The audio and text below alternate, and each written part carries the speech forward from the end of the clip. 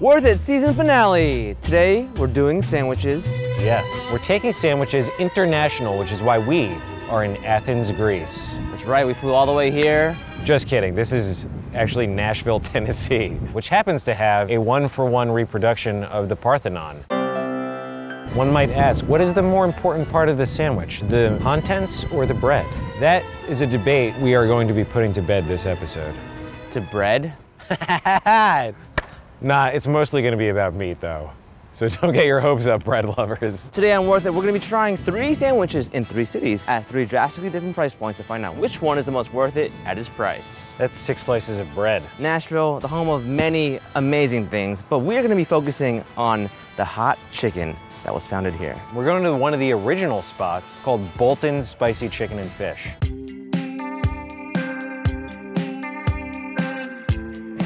I'm Dolly, and you're at Bolton's Spicy Chicken and Fish, Nashville, Tennessee. Bolton's is a local owned and operated restaurant. My husband Bolton is named after his uncle Bolton Pope, who had a chicken shack at the bottom of Shelby Street Bridge years ago. What is so special about that recipe that makes Bolton's? My secret ingredients that I expose to the public is love, joy, peace, and happiness. But don't a lot of people get in a lot of pain when they come here and they eat the hot chicken? Well, have you ever heard the expression, it hurts so good? Yes. That's what they say. Then you may go on a daze or you may start giggling. What are the different spice levels that you could get at Bolton's? Non-spicy, light mild, medium, hot, and extra hot. Which level do you like to eat? Mild. Which one should we eat? Just start out with hot. That's what you come for. You want to get that rush.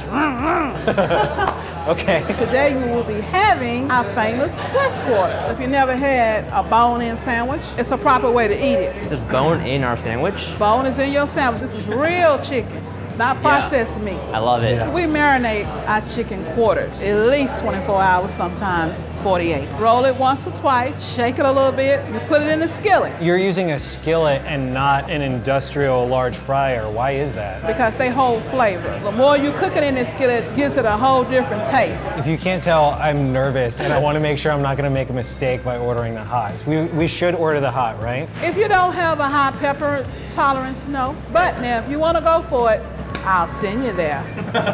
The residue can stay 2 to 3 days, even if you shower. You do not touch your eyes. And you wash your hands before you potty, before you hug your girlfriend, all of that. Have you ever seen a better meat to bread ratio than that? No. That's my kind of sandwich. Some people are like, sandwiches are all about the bread. I'm like, false. I was reading up on how Sean Evans from Hot Ones prepares himself. He says never eat with an empty stomach. So let's have a little mac and cheese to start that. Please. Cheers. That's great. We're just both avoiding eating the spicy chicken. All right, you ready for this? Right, yeah. Yeah. Cheers. Oh, that's nice. Oh. That heat level is nice. Yeah, it's tingling my lips. Okay. All right. Look how the spice is sticking to my hands. Don't rub your eyes. It's not my eyes I'm worried about. It's so good. Wow. What, is my face sweating? Yeah. You look like you just came back from the sun.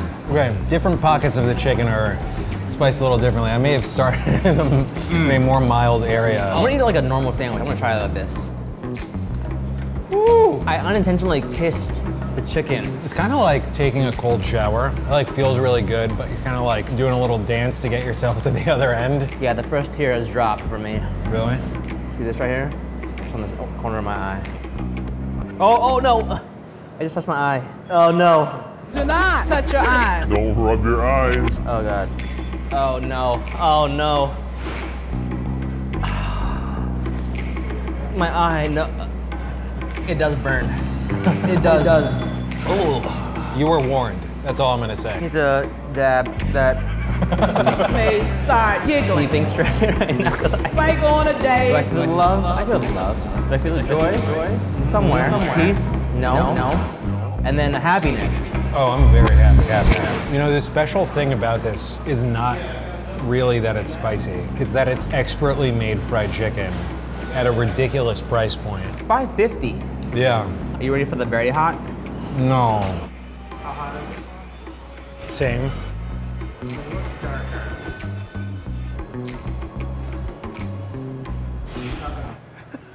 So we just left Nashville. We're back in Los Angeles. That was my first time in Nashville, actually. I had a great time. Now gonna have our second sandwich, and we're on our way to the Oinkster. The Oinkster. Hey, is that Binging with Babish? No way, that's not him. That's him. Is it Wait, really? Hold up. let me open my window. Hey, is that Binging with Babish?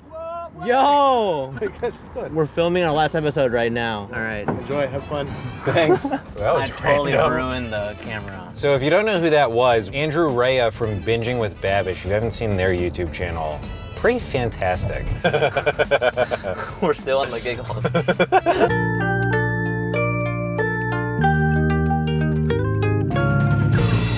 My name is Andre Guerrero. We're at the Oinkster. We're going to feature our Oinkster pastrami sandwich today. Tell us about the Oinkster. What is this restaurant? I used to hang out here when I was in high school. It used to be Jim's Burgers. I grew up eating this fast food. I want to do something different. We deconstructed the French fries, the burgers, even the ketchup we make from scratch. That's what we were going to do. Fast food restaurant, but we were going to elevate the food. When I was a kid, my dad used to stop at this little Jewish drugstore, and this old guy used to make pastrami in the back. The memory of that, the smell and the taste, that was my goal, that pastrami from my childhood. The fries, my brother was going to chef school in Brussels. They'd have these little street vendors. It just blew me away, and I thought, God, why can't we get good fries here? And they eat it with mayonnaise, so we came up with this garlic aioli. It just seemed perfect to me. We use rice bran oil. It gets a crispy, very clean flavor, and that's what the Japanese use for making tempura. I know you guys are known for the ube milkshake. Ube is this sweet purple yam that grows in the Philippines. There's a huge Filipino community here. I'm Filipino. Nobody was making hand-scooped milkshakes, and people went crazy for it. I'm hearing in this story you have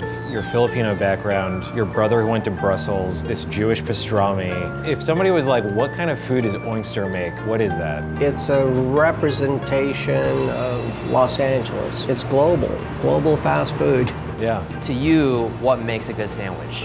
Use all great ingredients. You can't make a bad sandwich. Ube milkshake for me and a craft beer for you. Got an ube shake, and I will do my ube shake. I was hoping you would. That's more of a roll than a shake. Yeah, I'll accept that as a shake. Cheers. Oh. The show is so much better when I dance. And the fries are so crispy. It tastes very potato-y. It's really wild. In the back, I saw them make this. There's whole hard-boiled eggs in it. Wait, what? Yeah, it's not like just mayonnaise, you know? It's like a whole other tasty paste. Oh, it's so creamy and like fluffy. Yeah. All right, let's get the sandwich situation started. Oh my gosh, this is a big boy. Oh. There's so much pastrami in here. Ooh, babe. That's so freaking good. The pastrami is so good. You know what's key about this? It has that thick sandwich satisfaction without the normal thick sandwich problems, which is like Spitting it in your mouth. exactly being able to close down on it and get a clean bite. Look at yes. this clean bite. You got juices flowing out from the bottom. Wow. It is so much pastrami. But I can still taste the cheese in this sandwich. The slaw and the mustard and the roll and the onions. This is just great sandwich eating. I can't dance anymore. That was a sick sandwich.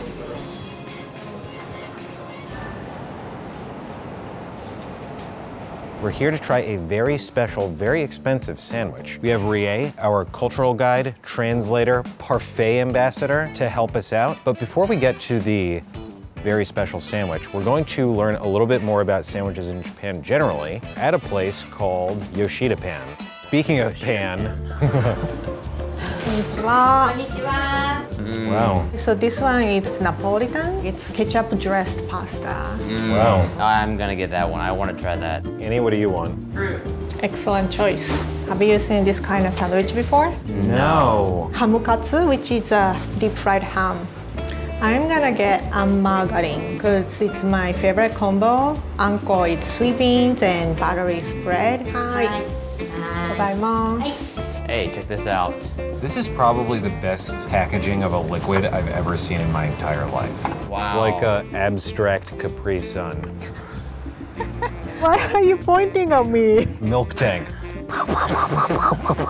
This bun is the most inviting food I've ever seen. Itadakimasu.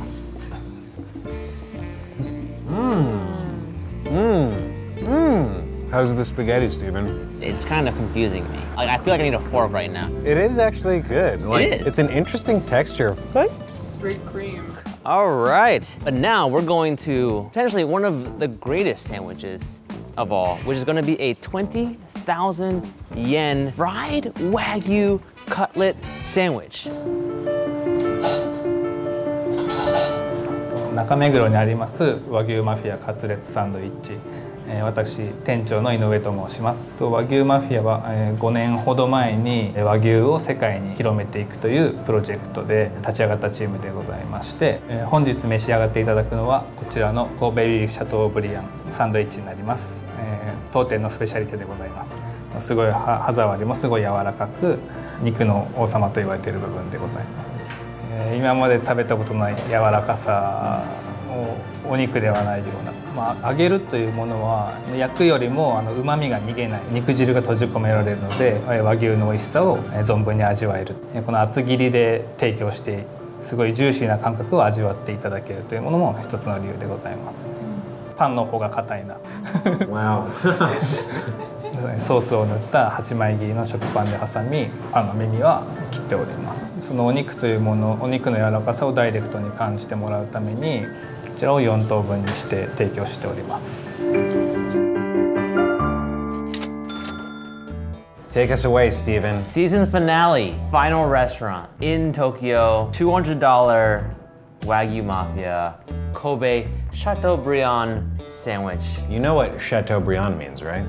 I have no idea. A chateau is like, you know, your large estates where you plant your flag. What is Briand? Brilliant. The brilliant home of the beef. You're making this I'm making up. this up, but... Chateau is a castle, Briand is a person's name, according to the chef. Briand's castle. It's Brian's castle. We're having some Japanese craft beer. I got a porter. Oh! Don't pour it on the sandwich. Stay away. To season 5, Steven. Kanpai. Kanpai.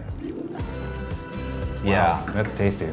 I did not expect it to be so thick. It has to be thick, Steven. It has to be thick. Okay. All right, let's go. Ready?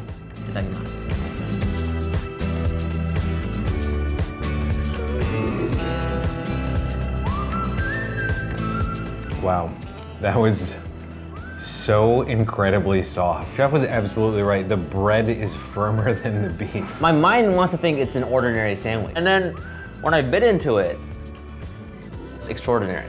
Yeah. Like Narnia. You know, the bread tells my tongue, it's lunchtime, let's eat this sandwich. Yeah. But then the beef tells my tongue, holy crap, what is going on? So the chef has some of the recommendation to enhance the flavor, I think. Okay. Oh, perfect. We dip.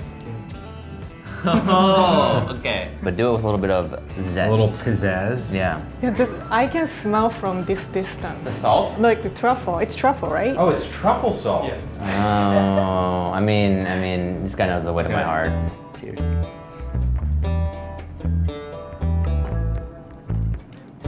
Every time I'm like, yeah, it's tender, no big deal. And then I put it in my mouth and I'm, All right, I'm gonna finish this off. Yeah, I'm really delaying the end here. Cheers, Steven. Goodbye. Wow, that was a super good sandwich. Itadakimasu.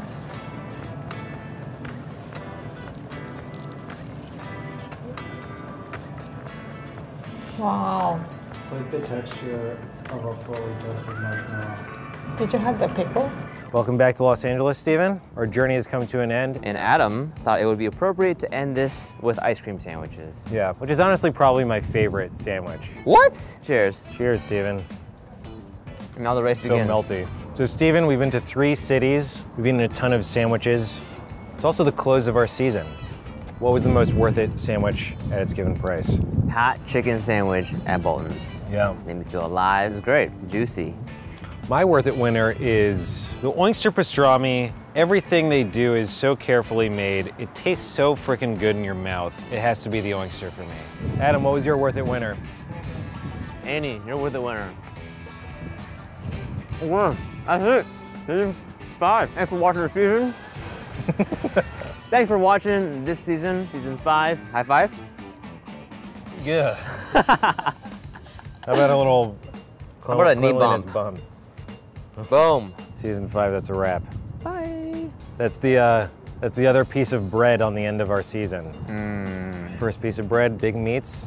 Last piece of bread, a sandwich video. In the middle, All is the Adam. episodes. Oh. Oh, yes.